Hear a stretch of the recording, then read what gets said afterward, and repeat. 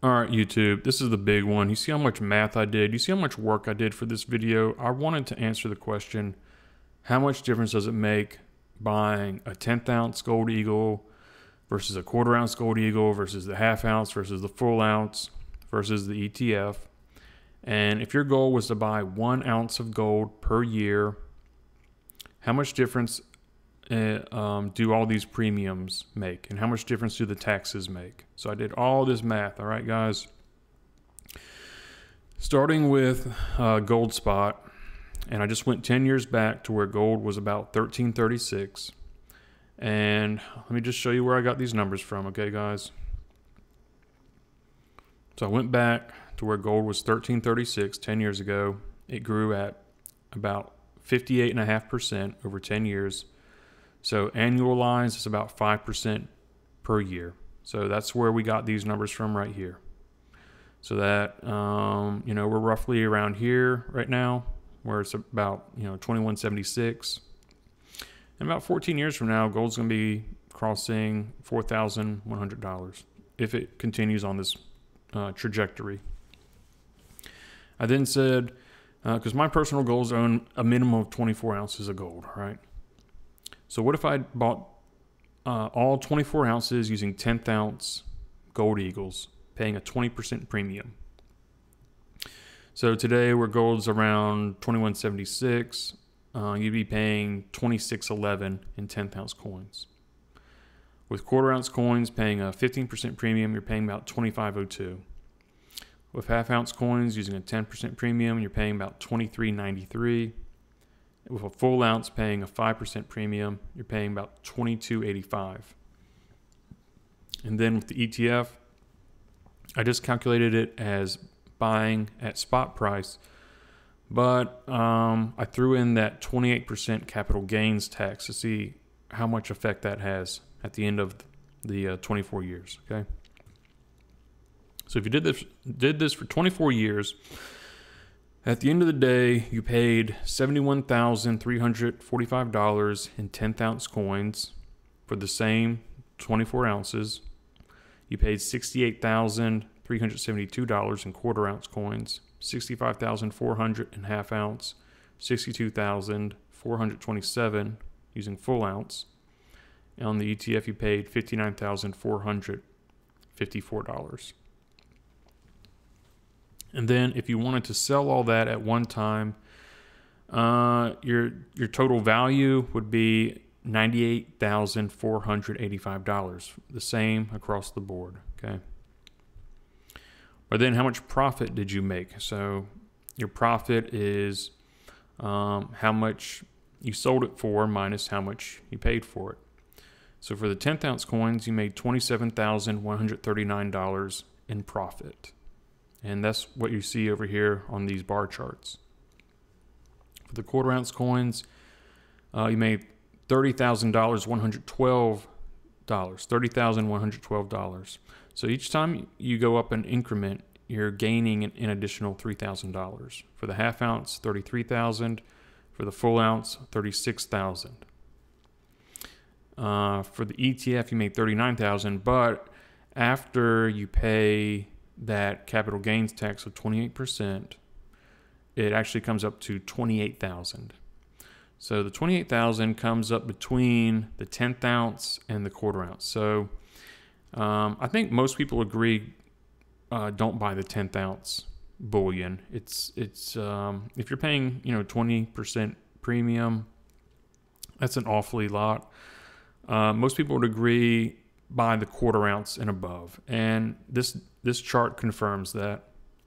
Now I understand that the difference at the end of 24 years between a quarter ounce and a full ounce is about $6,000. If we divide that over 24 years, it's about $250 a year. So you have to decide if that's worth it to you or not. Obviously, we want as much of our money at the end of the day, and $6,000 is a nice amount.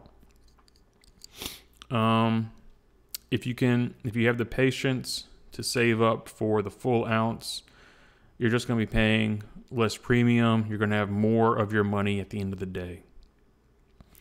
But I understand there's a psychological benefit to buying on a steady schedule. And for most of us, buying a full ounce is difficult. And as the spot price goes up, it's just going to get even more difficult. So most people are buying the quarter ounce Eagle. And it's really not that bad. Like I said, you're losing about $250 per year, but at the end of the day, you still came out ahead with $30,000. You're doing better than the ETF. You're doing better than the 10th ounce. So for most people, that's why we're not doing the ETF and we're not doing the 10th ounce coins. Now you owe taxes on all this anyway. This is only for entertainment purposes only, and I'm not a financial advisor. That's all I'm going to say on that. But for most of us, I'm going to say if you're buying the quarter ounce, the half ounce, or the full ounce, you're going to do okay. All right. I hope this answered some questions, guys. This was helpful to me. I just want to know how much difference it makes. It's going to make about $3,000 difference over a lifetime, over 24 years. Now, of course, if you're buying double that, then it's gonna double the difference. So if you're buying 48 ounces of gold over 24 years, then now we're talking about a $12,000 difference, or $500 per year. So the more you buy, the more difference it's going to make. So if you can stick to buying a full ounce of gold and paying a 5% premium or less, because with Krugerrands, it's even less premium. With most other coins, it's going to be less premium, but you usually get you're going to get most of that premium back when you sell, so it kind of breaks even either way.